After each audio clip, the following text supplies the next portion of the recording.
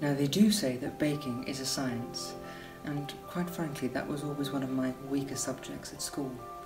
When I'm in the kitchen, I've always found that throwing a dish together with love is usually the best way to guarantee success. However, even I can manage a good scone. They're so simple and delicious. A few of you did ask for me to share my scones recipe after watching my last video about how to create the perfect afternoon tea at home. These scones are of course vegan, but don't let that discourage you. They taste exactly the same as a regular scone. In fact, they might even be a little bit more delicious. I have 350 grams of self-raising flour, 1 teaspoon of baking powder, 95 grams of vegan spread, a handful of raisins, 3 tablespoons of caster sugar, a 1/4 teaspoon of salt, and 150 ml of soya milk plus extra to glaze. To start, I'm going to take the flour and add the baking powder, salt, sugar and butter.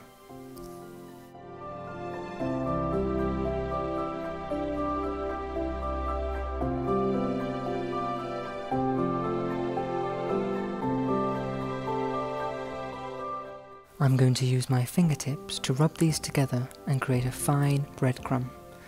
Now I'll confess, I absolutely detest this part. Ever since I was a child, I've hated getting my hands dirty. Try to rub as delicately as possible. You don't want to overwork the mixture. Imagine you're massaging a cute little puppy, and when you have fine breadcrumbs, that's when you know you're done.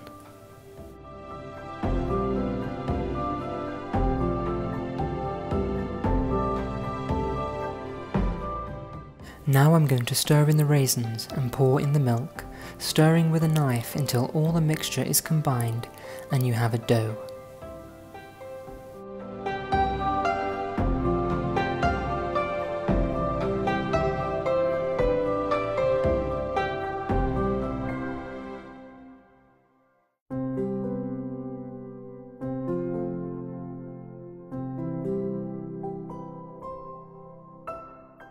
And now back to the dirty work.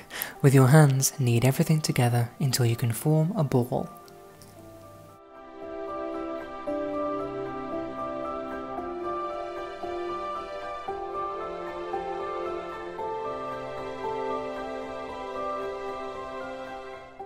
I'm dusting the table with a sprinkling of flour, and I'm going to use a rolling pin to roll out the dough until it's about 1 inch thick.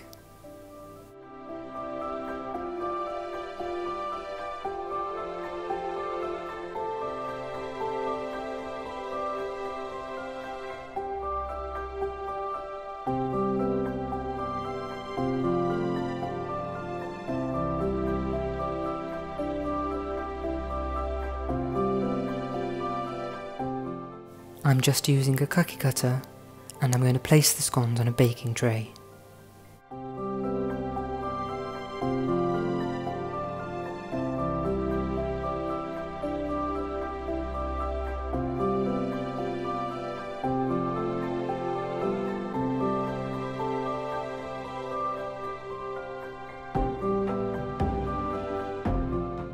I lost my baking brush a long time ago, so I'm just using this paintbrush, and I'm going to spread a little bit of milk on each scone so that it has a nice glaze.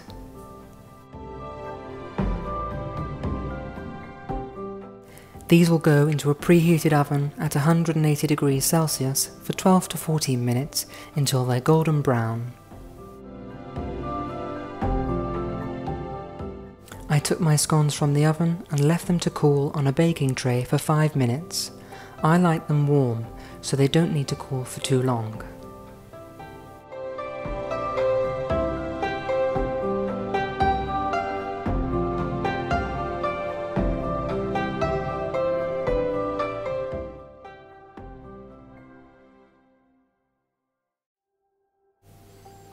Thank you so much for watching this video, and I hope you'll have a go at baking your own scones soon.